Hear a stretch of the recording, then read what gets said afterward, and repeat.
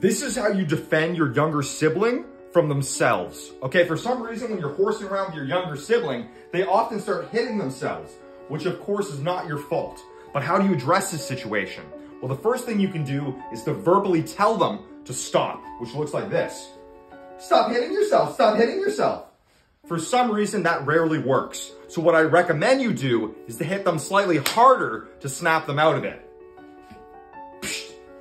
You'll notice when you let go, most of the time they've magically stopped hitting themselves. Remember folks, you'll never quite understand what's wrong with your younger sibling, but you can do your best to help.